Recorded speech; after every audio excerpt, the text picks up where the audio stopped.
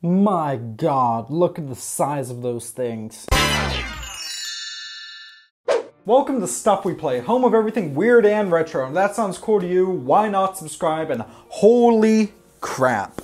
I don't usually do unboxing videos, but I just got both of these massive packages in the mail. These both came from my buddy Frank in Germany. If you don't know who Frank is, but he was in my Nerdy Days of Christmas vlog. So what did Frank send me? Well, you know it's in one of these boxes if you saw the title. And keep in mind, like, I don't usually do unboxing videos. It's not really my type of style, but this is just too cool to pass up. To begin with, let's go with the smaller package. And let's get this thing, pull my mic out. So come on, let's get this thing open. Who needs a box cutter when you have car keys? Frank, there's so much tape on this. Dude, I could have just run down to the kitchen and gotten scissors, but no, I was too excited and I just had to start filming and turn on the camera before I could even get a box cutter or something. I mean, jeez. It's open! Let's see what's in here. Oh, more tape. Frank, so much tape. Sponges. Wow, I really love sponges. Like, sponges are great. The only thing that'd make this better would be if it was filled with Chester Cheetah popcorn. You were legitimately worried about this thing showing up in one piece, and no, man, it's... Wow, this thing is immaculate. This is an old CRT TV, which I didn't realize before, but it actually has a VHS player. I don't know if it works, but worth getting a shot. But the main thing of note here is this is the plug. You'll notice that this is a EU plug.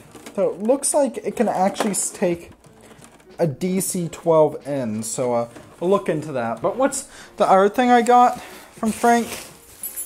Well, let's open this big boy right here. Wow, packing peanuts.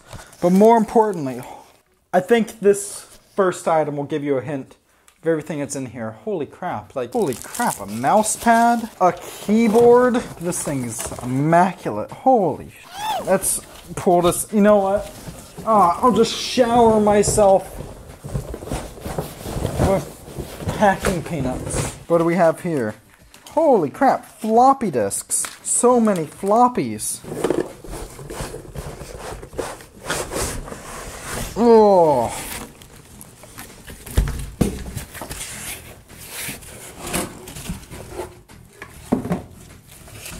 And here we have it. This behemoth is an Amiga 2000 computer from Germany. Now, I've always wanted one, but I also always noted that if I were to get one, it'd have to be European, because Europe just got so many more games. Looks like the CD drive, which is an add-on, by the way. Normally, you just see it with like 2 floppy drives. Got a tiny bit dented and transparent. Let's look at the floppies. We have Elite something, Super Brickout, Bubble Bobble, Elite Frontier, Cow Wars, Badlands, Workbench, which is important. Let's see, Workbench 4.2, Octagon 2008, which is funny because it was made in 1993. Pinball Fantasies. Oh my God, this is one I've wanted to play for a long time. The Great Guiana Sisters, better known as Super Mario Brothers The Ripoff. Monster something? Silkworm. Oh my God. Donkey Kong. Blockout. Speedball 2. Workbench 1.2, which I guess is kind of unneeded since I have 4.3. Then we also have the Amiga mouse, and it's all of its cheese wedge glory. And then finally we have one final thing, which... Is this complete? I think this is complete. Ghost and Goblins.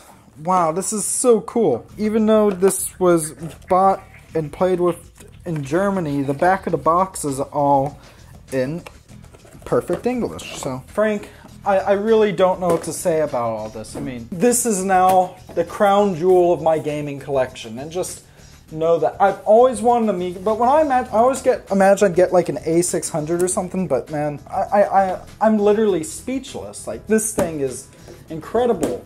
I'm excited to get a converter to try this out because holy crap, this is incredible. There's so much you can do with Amigas. You know, I can only imagine what it'll be like, you know, once I look into getting like, you know, maybe some sort of compact flash or SD solution, whatnot, or I don't know. This is nice too because this is my first ever Commodore system. Like, I've wanted either an Amiga or C64 forever now because I've just really wanted to get into Commodore stuff. And this, holy crap, man. I'll take good care of it too. I know this was your personal A2000 back in the day, so thanks a ton, Frank. Along with sending a big, hearty, amazing thanks to Frank, because holy crap, I'm speechless. I'd like to send a thank you to everyone for watching this. I know this isn't my typical type of video, but I just really need to talk about this. So with that, thank you very much for watching. Stay classy. I'm probably going to run up to the source or something right now to try to get some sort of converter so I can plug this in and try it out. And